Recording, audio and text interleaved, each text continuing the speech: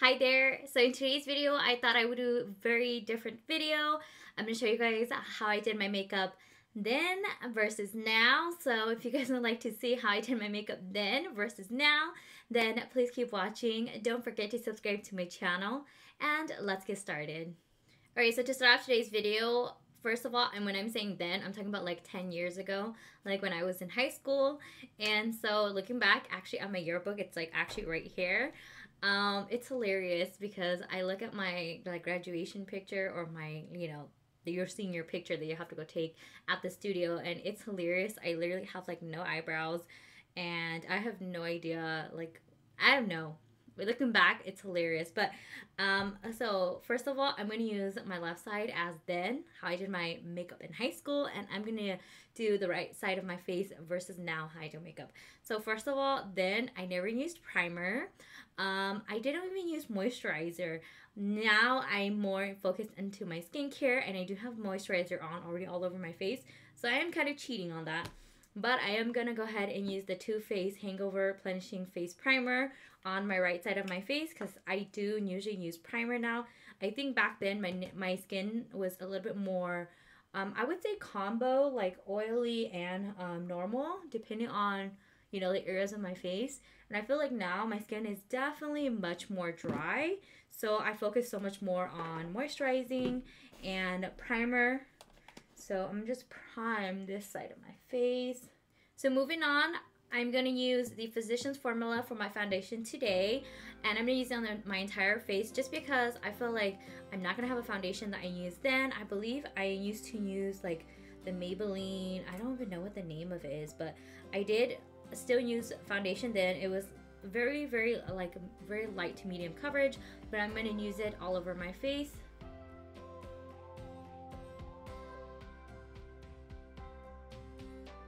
But something that is very different from then and now is that then I like to use like these flat paddle brushes for foundation, and I feel like that was probably the trend then. That's probably why. So I'm going to use that for the left side of my face.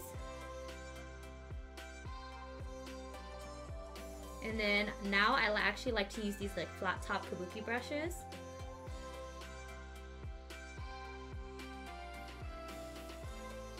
And I'm just actually going to build that up a little bit more. This gives a pretty like light to medium coverage for this foundation. And it dries down, I would say, fairly quickly. So blending it out right away is kind of important. Alright, so I definitely do like the flat top kabukis more now for application of foundations because I feel like it has a more like even distribution. I feel like the flat paddle brushes are a little bit more streaky, and it just requires me to, like, it's just not as big, and I feel like the coverage and how much like it requires me to blend out foundation is just so much better with flat top kabukis. So I so much more prefer these type of brushes now. Alright, so moving on, I would typically put on concealer now, but when I was in high school, I literally did not use concealer at all, and so I had no like sense of highlighting, contouring really whatsoever. So I'm just gonna leave the then side, my left side, without concealer, and I'm gonna go on to concealer for what I would do now. So I'm gonna go in with the Too Faced Born This Way Multi-Use Sculpting Concealer, and I use the shade Light Beige. And I like to just place a little right there in the middle where my dark circles. I have dark circles in between. If you can't tell, it's like it has like blue purplish veins underneath. And then I would typically highlight my nose, and I'll just highlight a little bit here and just on this side. And also I like to blend it out with like a wet sponge. I'm just gonna do that.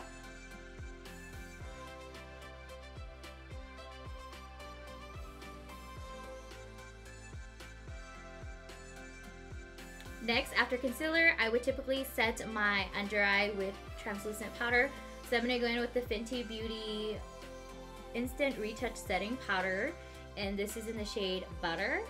With the e.l.f. sponge, I'm just going to use the pointy side and just set my under eye and basically wherever I had placed the concealer. I feel like I can really see such a big difference from now versus then. I feel like now I wear so much more like coverage, and especially with concealer, I can see there's a big difference using concealer. And alright, so moving next, I would typically do brows, and I think this is the single most like biggest difference versus then and now, is that I never did anything with my brows then. Like especially in high school, I literally just left it as is.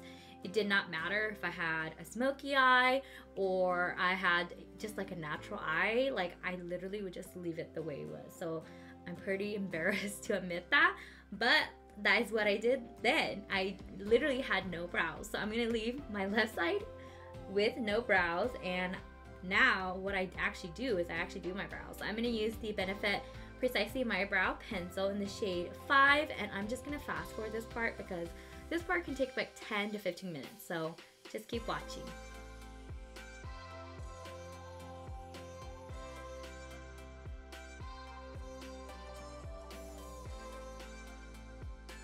Alright, so continuing with brows, I also like to set my brows now with like a brow gel, and this is pretty recent, probably in the last 6 months I've been doing this, and this is the Essence Make Me Brow Eyebrow Gel Mascara in 02 Brownie Brows. And for today's look, I'm going to use the Urban Decay original, like the first naked eyeshadow palette. I feel like this was so popular then, and honestly this is actually a pretty recent purchase. I did not actually get the first naked eyeshadow palette. I actually started with the Naked 2 palette, but I'm going to use this one because I feel like this was so popular back then. So I'm going to start off with Thin, because from what I remember, and as I'm looking at my senior picture, it's pretty embarrassing. I can kind of remember what I did back then. So what I did back then was I like to start off with like one transition shade, and I think I would normally gravitate towards a matte. So I'm gonna do my best not to do exactly how I would do it now, because you know, it's just out of habit. And then what I would typically do is I would just sweep it across.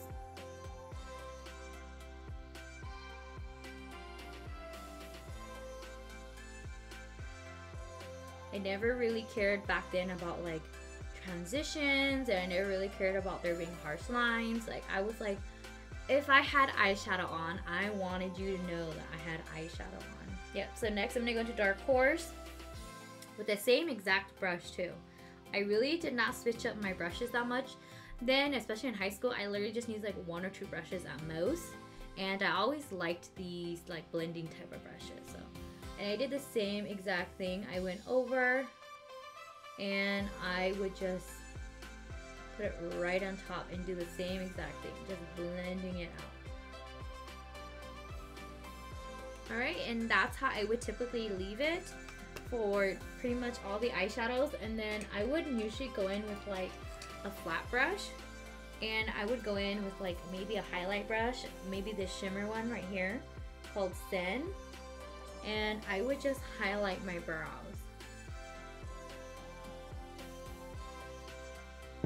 Alright, so let's move on to what I would typically do now. Same exact thing. I would start off with this another fluffy brush, and I actually wouldn't mind actually going back into that buck shade right here, this matte buck shade. It's definitely like a cooler brown, and I would actually start off a little bit lighter. Like I wouldn't be as harsh, and I would really create a nice transition now compared to then. And I actually like building up my shadows much more now as well compared to then I would typically like to just go right into the shade, make it super dark. Alright, so next I would actually like to typically go into another matte shade. I really like more mattes, and this one truly only has like 2 mattes in here, these 2 transition shades. So I'm gonna actually build up my shadows. I typically like to do that now. I'm gonna go into Smog with that same transition, and I'm just gonna lightly pat it on first and then build it and blend it out. Alright guys, so my camera just stopped recording, and I have no idea where it stopped recording. I'll figure it out once I start editing it, but in case it cut out far back, I just wanted to let you guys know that I typically do like to put a shimmer right in my inner corner now that I previously didn't. And so I did go into the shade Half Baked, which is this like more golden one right here. And I did place that on my inner corner right there on the lid where I typically don't have any shade on. I like to put shimmer right there. I also did on my lower lash line go into the matte shade Buck right here, and I did place that. Also did kind of smoke that out with Smog and put Dark Horse on the outer corner as well. So that's what I would typically do with eyeshadows now versus then. As you can see, then I feel like I didn't really focus that much on transitioning shades and it was very harsh. And I feel like now I like to build up my shadows. I like it when there's a nice transition, and I also like that very lifted eye look, whereas then versus then I like really just did that sweeping motion. Alright, next we're moving on to eyeliner. And back then I was more into pencil eyeliners, and I'm gonna actually use the Urban Decay 24/7 Glide On Eye Pencil in Perversion. And I used to actually never line my upper, so I never really liked to like line my upper lash line. I really just like to do my lower lash line, so I'm gonna go ahead and do that. And it was more like the waterline as well too.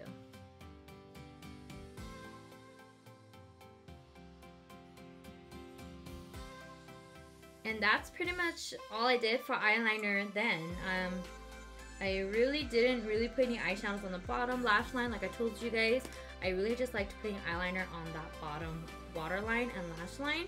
But now I really like using like a Filt'r or liquid liner on my upper lash line. And of course I love doing cat eyes or winged eyeliners, however you want to call it.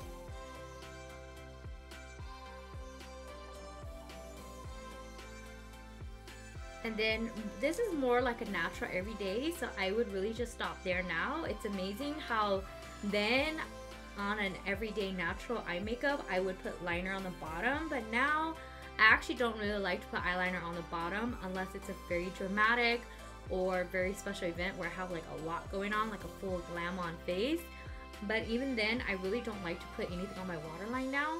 I really like to put either like a white or like a cream beigey eyeliner to really make that lower lash line pop. So it's amazing how I started from the bottom first, and then now I like to just apply eyeliner on the. And I did thankfully wear mascara then as well as now, so I feel like mascara is not really a different thing, so I'm just gonna go ahead and quickly apply to both sides.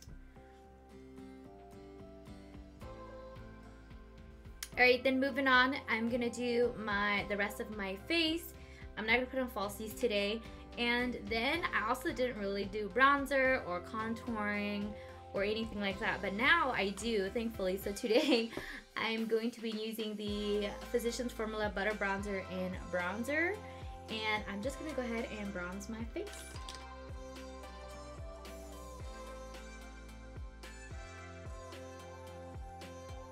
Also, one thing I also do like doing now versus then is I like to contour my nose. So I'm just gonna, with that same bronzer, I'm gonna just contour the side of my nose.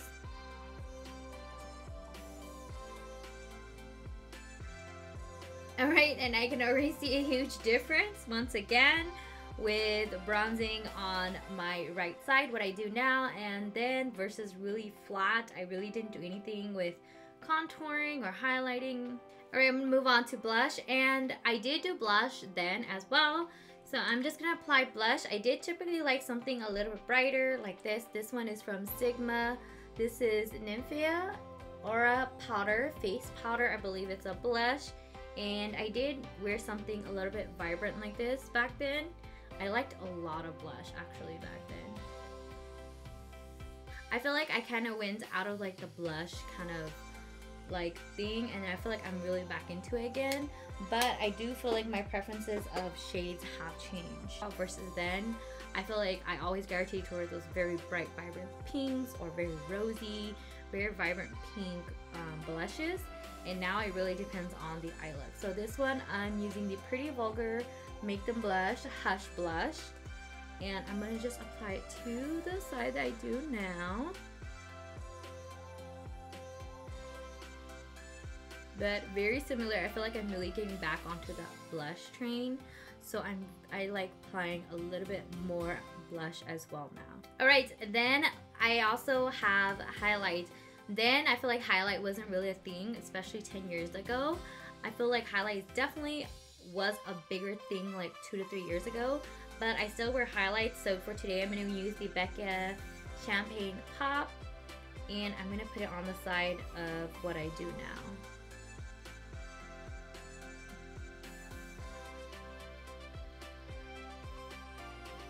And just a little bit on my nose as well. Alright, moving on to lips. Then I feel like I was more into like a very simple either pinky gloss or clear gloss. So I'm going to use this Honey Sheen from Pixie. And this is a little bit pinky, but also has like a hint of like glitter and glow. Kind of a gloss. So I'm going to put it on the thin side. And that's pretty much it I did for the thin side. And then now, I mean, I still switch it up. I do wear lip gloss too. It's just not my go-to like everyday or go-to lipstick anymore. I typically like something that is a little bit more nudie or something like a liquid lipstick or a traditional lipstick. So I'm going to go in with the Joseph Colors liquid lipstick in Truffle. And this is definitely a shade that I definitely like for an everyday look. Alright guys, so that's it for my video today. I hope you guys really enjoyed watching my then versus now video. And I think it's just amazing to compare how I did my makeup then, especially in high school, compared to now. And if you apply your makeup how I did it then, there's nothing wrong with it. It's really personal preference.